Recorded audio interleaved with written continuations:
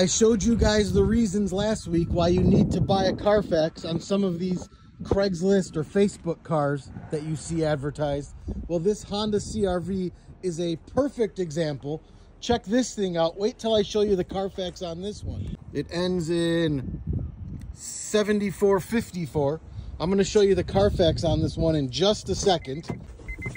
So this car showing 147,000 miles. Okay, it runs and drives okay. It's really rusty underneath. Wait till I show you the Carfax. So you can see here VIN number 7454. This car actually had structural damage when it was brand new. That's probably why there's no VIN sticker on the door. Then the miles climb all the way up to 271,000 miles. Got sold at auction. Miles dropped back down to 131,000 miles. And now it's at the junkyard.